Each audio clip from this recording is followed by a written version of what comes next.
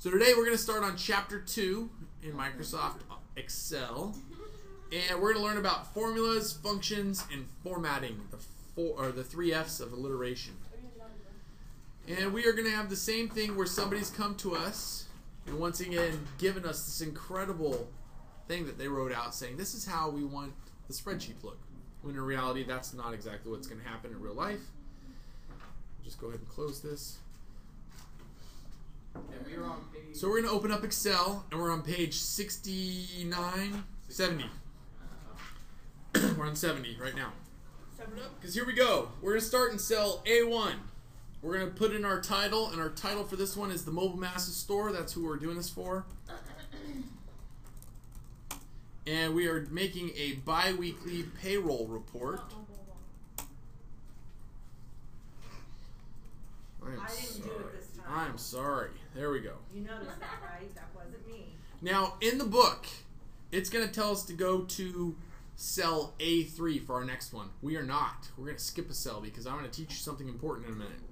We're going to go, we're going to skip row 3. We're going to go to row 4. And we're going to go ahead and type in all our headings as they're found on page 71. Employee, hire date, dependents. And when you get to hours worked, don't go past number 4. Just get to hours and then stop. I'm going to teach you a little trick right here. That'll get you back and forth. So when you get to hours, everybody watch this really quick. I'm up here. I've started typing hours. What I actually want to type is hours worked, but I don't want to have it go really long because I know that there's not going to be a lot of information in this column. So, excuse me. If I hold down the Alt key and hit Enter, notice that it brings that space down so I can say hours worked. And now when I hit Tab, it hasn't written it out all the way, but it's actually giving me 2 lines in that cell. Alt. You're going to hold the Alt key down and then hit Enter. And we're going to do the same thing for hourly. Alt, Enter, and then rate. You hold the Alt key, the one just to the left of the space bar, and then you hit Enter. No, guys, don't listen to him. And then we're going to do gross pay, federal tax, state tax, net pay, and tax percentage. And notice because I was using my tab key, when I hit enter, it brought me all the way back to the beginning.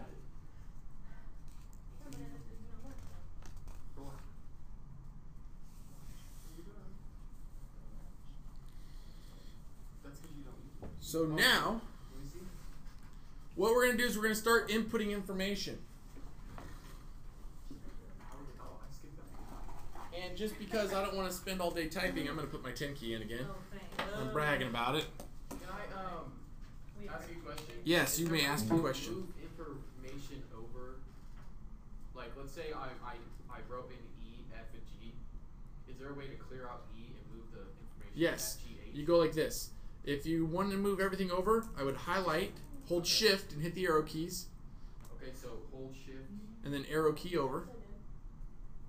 Just like that. You're going to hit Control X for cut. Control X for cut. And then you're going to move right 1. And you're going to hit Control V to paste. And then enter at the same time. Control V as in Victor.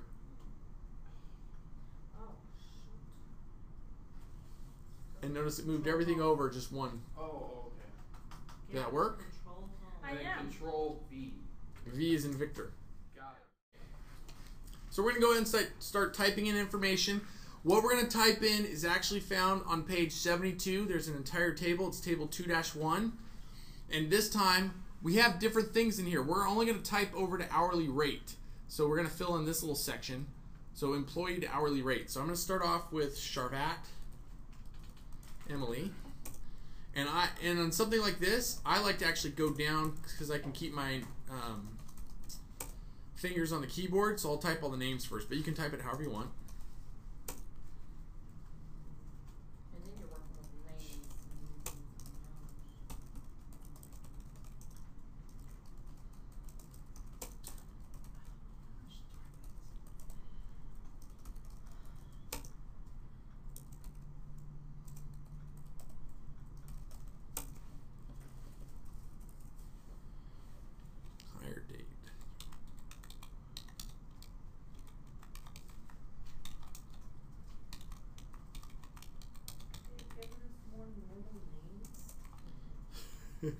We can't pick people's names. We have to just accept them for who they are.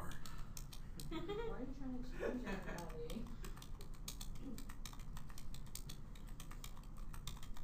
Like we have to accept Mr. Greer. That's right. My wife was watching my YouTube videos last night. She's like, "You're a dork." Well, you know what? You need her to keep grounded. Otherwise.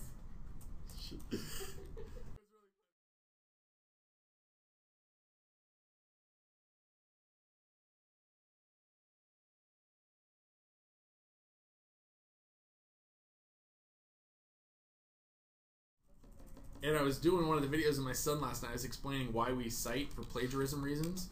And my son is sitting behind me and he goes, "Thanks for explaining that to me, Dad." I'm like, "What?" He goes, "I've asked my teacher that a million times. They've never answered it." Aww. I was like, "Oh, well, should have asked." That's good. I'm like, "Yeah, just go to the YouTube channel. Just watch it." No. Teacher is not doing what they're supposed to do then. Obviously. All right, so everybody's done like I am? Yeah. I'm just kidding. Quick. Yesterday we learned about relative formulas, right? When we move the cell, it moves the formula.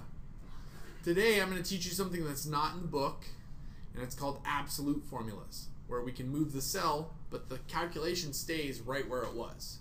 And this is really useful in the real world. We use this all the time in the real world when we make spreadsheets. So in the book, it gives us all these formulas to calculate out what's going to happen here. And that is not, you don't ever want to have a number in a formula. You want to have calculations in a formula, not a number. Because if there's a number in there that can change, you want to have that number in a cell somewhere, so all you have to do is change the number once and it calculates out everywhere differently. So that's why we've added this extra row, row 3. This is just a given number. This isn't something you have to know right here, this number I'm about to tell you. But the number that they give us as part of a deduction for having a dependent is $24.32, and we're going to put that right above where it says dependents. Okay?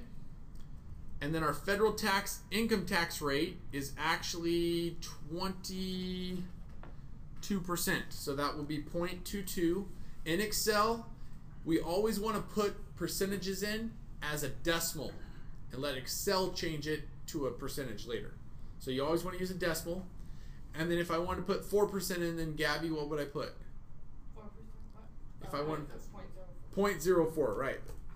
You want to make sure you don't put 0.4, that would be 40%. Yeah, sorry. So now the reason we're going to do this is because if for some reason our federal income tax rate ever changes, we can just change this one number and it's going to change all the formulas that we're about to make. Okay, and this will become more clear as we do it. So we're going to go down. The first thing we're going to do is figure out, there's no trick question here. This is just basic math. We're going to figure it out. Some of these formulas are given to us, some of them aren't. But if we want to figure out what gross pay is, what is gross pay compared to net pay? Gross pay is what? Gross pay is before taxes. Yeah, it's before they've taken anything out. So how would we figure it out, Christine? How would we calculate gross pay? Hours times pay. Right. So we would just say this cell equals, this is how we write a formula, this cell equals, and we're going to come over here and say hours worked, just click on it, times, which is shift and the number 8. It gives us a little wild card right there. That's our symbol for times. What is that? The little asterisk. The little asterisk, it's above 8. Shift and then the number 8. There's a little asterisk there. Oh, yeah. And then we're going to grab E5, which is the hourly rate. And it writes it in there. And we're going to hit enter. And notice that now what it's done, I'm going to zoom in just a little bit here so everybody can see it a little bit better. What it's done is it's made it so we have, this one is actually, we can come back up here and if we're wondering what this formula is actually doing right here, we can click on this and it shows us that it's taking D5 times E5 to give us a number here. That's cool, right? So now if we came in and said, you know what, this person just got a raise to $22.50, it automatically changes it, right? That's what's awesome about writing formulas, is that all we have to do is change one of the values and everything is automatically done as soon as we hit enter before we think. And it's because the computer can do 1,000,000 calculations a second, probably more than that. And so before we even can process that we hit the enter button, it's already done the computation. So it's a great thing. So now if we wanted to take this and copy it all the way down, how would we do that? Grab the little fill handle. Yeah, we can grab this bottom right handle, click, and drag it down. And now everything has got that, you know, all these. Now notice this is a relative formula, So as I moved it down, it's adding up the cells just to the left of it, the 2 cells to the left. So we're going to change this up a little bit, though. We're going to go to federal tax. Now, there's no guaranteed formula for a federal tax rate, okay? They're just giving us one in the book, and I'm just going to tell you what it is. But according to the book, federal tax equals this number right here, 0.22. So we're gonna grab this number right up here, times, and now we're gonna try and add some stuff together, so we need to put it into parentheses. Times, parentheses, we're gonna do gross pay minus dependents times the deduction per dependent, which is right here, close parentheses. So did everybody see that? No, I missed like all of that. G3 times parentheses F5 Oh, okay. minus C5 times C3. Okay. You don't have to know the formula. You just need to type it in. So type it in, don't click on the, like we did. You can type it in or you can click it like I just Well, did. I tried to click it, but it's not working. Here, hang on. And let me just tell you, don't be stressed out about this formula. It's just something that they gave us in the book. Okay?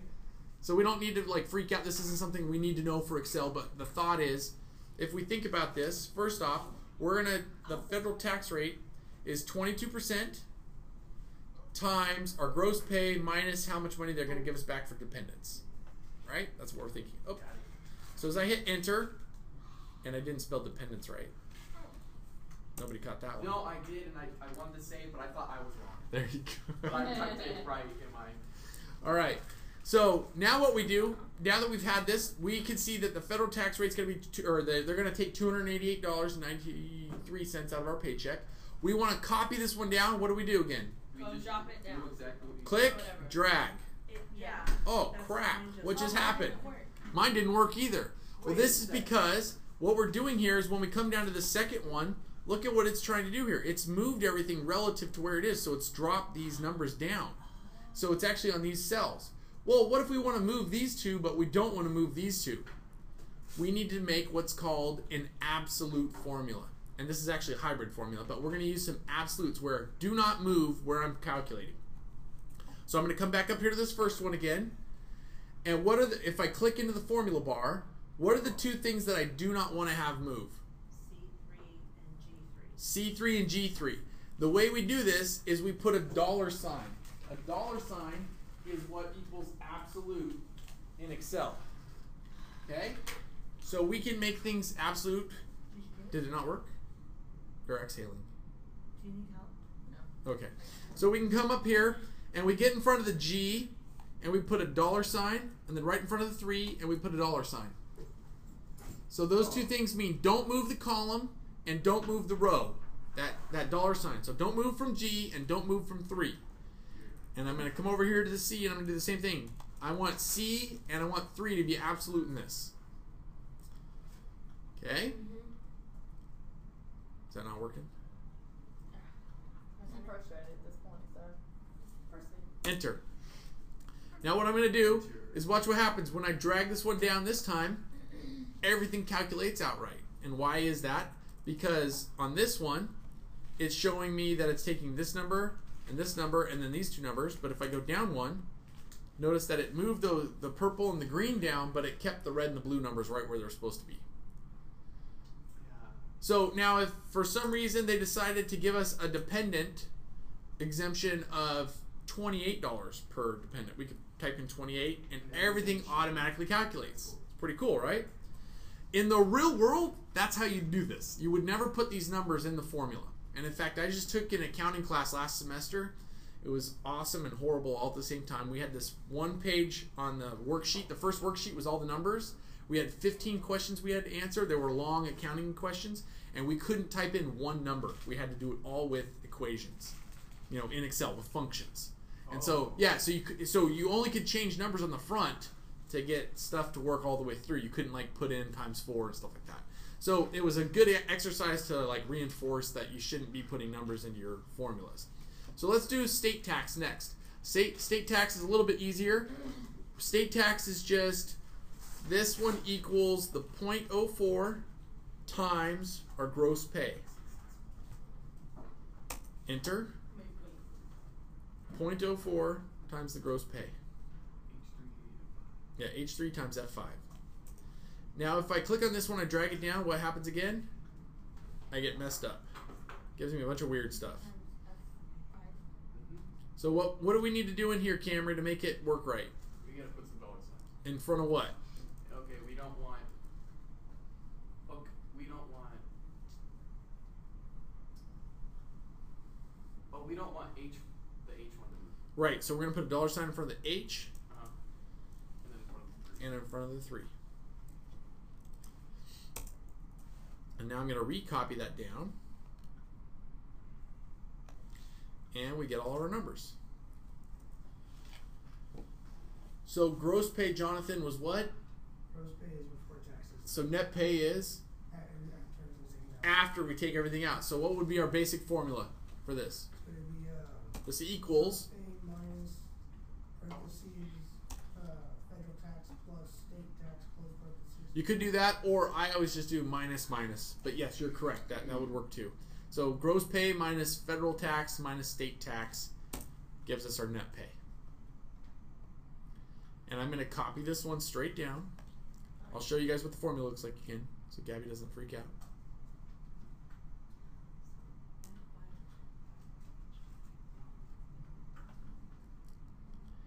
And I don't know what happened, but I have one more column we're supposed to have called tax percentage.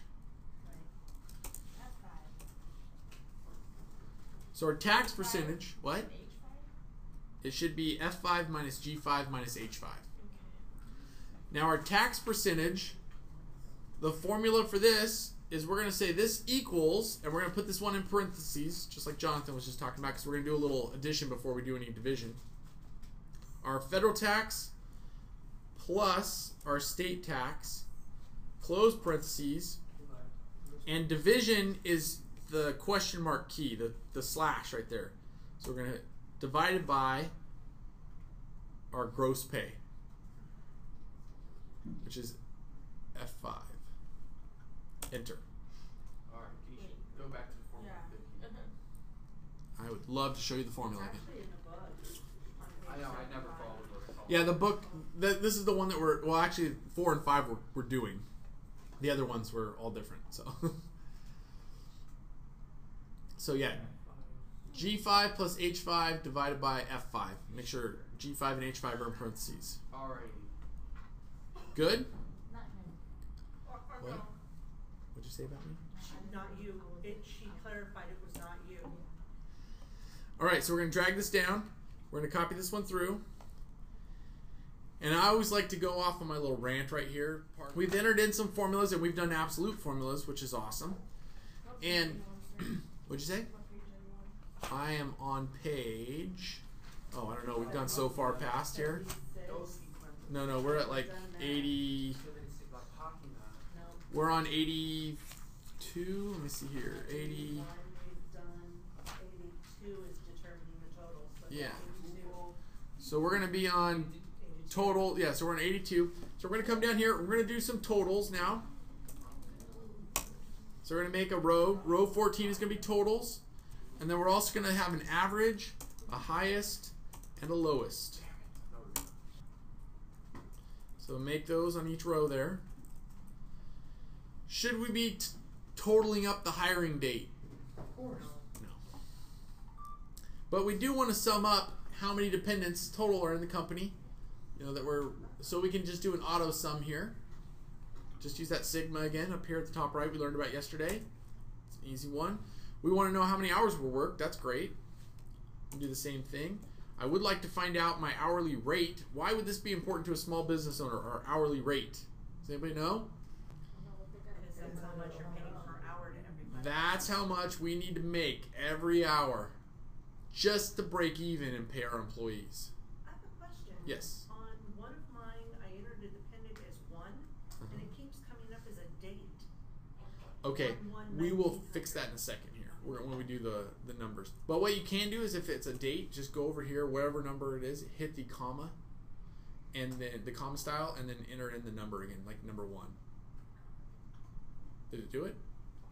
No, it's 1.0, but yeah. That's fine. We'll fix that in a second. You can just, over here is increase and decrease I decimals. just did that. Decrease it. Okay. So go ahead and total up our gross pay. So I'm going to just grab all these things. We can drag this all the way across. Do not take it to tax percentage because it won't work mathematically. But what we can do is we can actually just copy and paste that formula right there. And that will give us our average tax percentage. Mine did work mathematically. It did work? Now, do I need to put an If you equal sign? total all the taxes up, It popped up automatically, yeah. well, you probably drug this one down because if you total the taxes up, if I auto-summed this, it's going to give me that. It's not going to be the right thing. But if you copy and paste this one down, that's the right equation, and then you're doing the math right. Okay, so we've done that. Now let's talk about averages. Let's figure out how to get an average to work. Now, Microsoft Excel has been in development for years. Okay, we are not going to come up with something that wants to be done in Microsoft Excel that has not been done by someone else. And they have spent millions and billions of dollars probably making all this as user-friendly as possible. And one of the things they like to do is they like to give us formulas that are common. And maybe we don't want to just sum something up. Maybe we want to find something like an average. If we want to put in a formula, we go ahead and go over to this tab up at the top called Formulas. And we're going to insert a function. Okay, this one over here. So we're going to click Insert Function. And right off the bat, we can type in here what we would like to do. And so I can say in normal English, I want the average. And what does it do? It comes up with everything it thinks that might have something to do with what we're trying to get here. So I see average. I'm going to use average. That looks good to me. Yeah, that's what I'd like to do. It says returns the average of its arguments, which can be numbers, names, references, contain numbers. Sure, I want the average. And as I double tap that, it brings me into the function argument tab. Now in here it says, what do you want to find the average of? And right now I can't see it, but if I click this little button to the right, it allows me to get in here and select whatever I want. And I want to get everything from here to here. Why do I not want the 12? That's information. That's not data, right? And we don't want to mix information and data in functions. Just like a graph.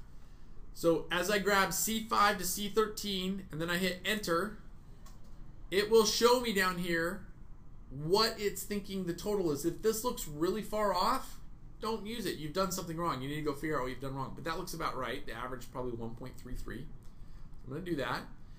Now I can come over here and just, you know what? We're going to skip average right now. We're going to go back down and we're going to do highest now. Now if I want to find the highest number, what kind of a function would I use, you guys think? Max. Max. Highest number. I'm going to put it in here so you can see. I want the highest number. It comes up, says max A. We're going to use just max. We always want to use the basic version of it on these basic ones. So we're going to use max. It comes up and says, oh, you want the max of C15 because that's the number right above it? And I say, no. I want the max of C5 through C13. Highlight that stuff, hit enter. And it comes back and it shows me my answer, which would be 3. And that's yes, I'd like that. That's good. And down to lowest. If max is what we get for highest, what would lowest be? Minimum. And I want to show you a different way to get to functions now. We've seen how to do this insert function, but there's another way. We can actually just hit equals. And as we start typing in the function name, M-I-N, notice that it's been showing me a list of all the functions that start with that. If I double click on min, it says what do you want to put in here, and I can do the same thing. I can just grab it. This is if you're pretty good and fast, you can just use that. And it's a really quick way. If you know the function you're trying to use, you can just type it in instead of having to go to insert function. And can you, now you're probably about to say this, but can you drag those? Yes, that's exactly what I'm about to say. Cameron's ahead of me. So we're going to now select those 3 things that we just did. Our average, our highest, and our lowest by holding the shift key down and highlighting those three cells. And go to the bottom right where we get our little drag cursor. Click and drag it to the right. And ta-da! This is the one also. This average isn't right, so we're going to hit delete because that doesn't mathematically work. We're going to get rid of that one. But it does tell us our maximum and our minimum, and all these things are in here. So we drug all three of them after we made it up once, all the way across. You okay?